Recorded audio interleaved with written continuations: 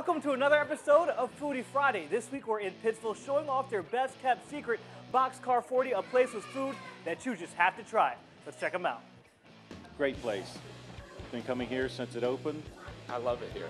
It's one of the best places that I've been to in a while. There's no doubt that locals love Boxcar 40. Oh, I love this place. It's excellent for us coming out here on Thursdays, have a great time, and they treat us very well.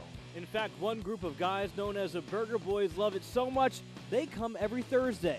We can have two things to eat. You can have a hamburger or a cheeseburger. We had somebody come out and ordered pulled pork. We never invite them back. We try to be somewhat clandestine here, so we refer to ourselves as the poetry group because we don't want the wives to know what we're doing. So any place that has such a loyal following has to have good food, right?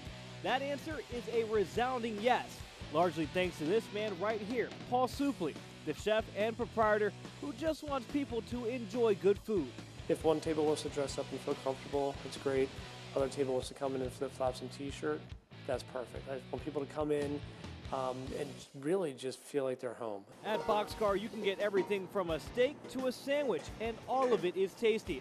But for us, Paul whipped up two favorites. The first, Mikey T's Smokehouse Boom Boom, the brainchild of one of Paul's younger cooks. He came to me with the sandwich idea, and he told me what was on it, and I'm like, yeah, we're doing that. We're definitely doing that. The sandwich features their 16-hour smoked brisket, jalapenos, fried onions, cheddar cheese, and Alabama white sauce stuffed between two pieces of Texas toast.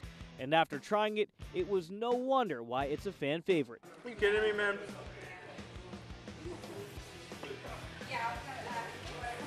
All these different flavors. It's like a flavor explosion in your mouth.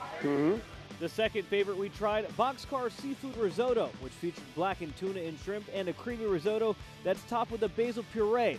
And quite simply put, it's a dish that you'll want to have time and time again. Yeah. That's phenomenal, man. I mean, risotto is creamy, delicious. Tuna's cooked right, nice seasoning on there.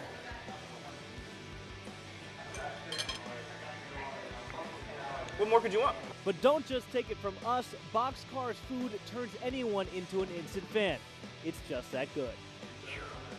Unbelievable. We love brisket. We love ribs. This melts in your mouth. I mean, literally. We returned to the States after being away a couple of years, and oh my gosh, it is good.